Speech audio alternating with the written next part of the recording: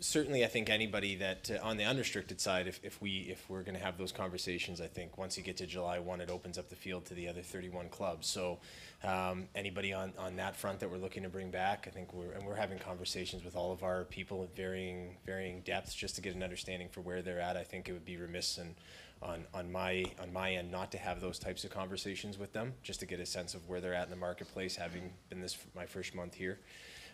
With the restricted free agents, we have a deadline of the 30th, so I believe that puts us at next Thursday at 5 o'clock to whether we want to qualify them or not. Valtteri, they had been having conversations with his people prior to me coming here, and I was familiar with him from his time in the American League and playing against the Marlies and then going through the evaluation of him. So that one was good to get done with Simo Noren and his agent and Eric Heasley here on our staff.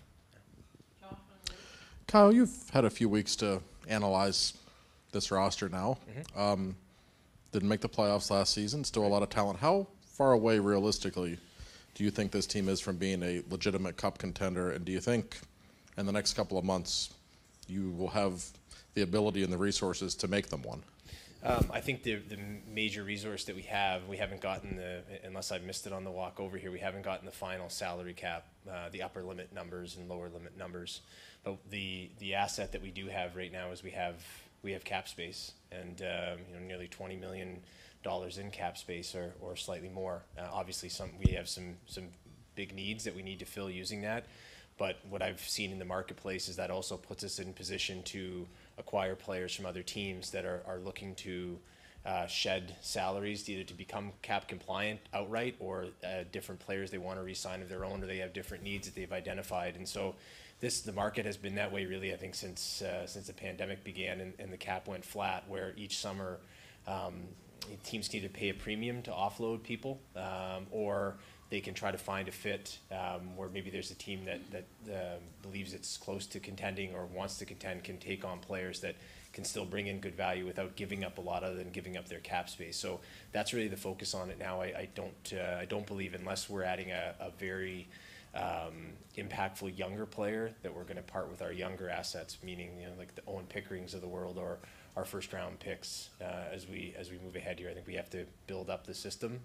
But that said, I think we're in a good spot and fortunate that the cap has remained flat because it allows us to take on people from other clubs that can bring us good value and have us push to contend. Hey, Kyle, is a buyout a possibility with any of your players this summer, or do you not want to go that route? I'm not a big buyout fan. We did it in Toronto once, and I think it was one of the buyouts where, because the player was under 26, it actually gave us a cap benefit for the year and added to our salary cap by $600,000, and we kind of knew that when we acquired that player. It was right during the kind of height of our rebuild. I just think that there are more creative ways and better ways, especially in this environment where if you have contracts that you view as problematic or you're not getting great value from them, that you can move them on, or you can try to I think the one thing I don't want to do is get into, you see some of the buyouts, whether they go 2 or 4 or 8 years down the road. And we had that situation in Toronto on a retention trade. It was to Pittsburgh with Phil Kessel, where you're looking at it 7 years on down the road, and you still have that space in a salary tight, hard salary cap environment as limiting you. So I think with regards to buyouts, I've always believed that you try to find a more creative solution, and it's a last resort, and I don't feel that we're at that point right now.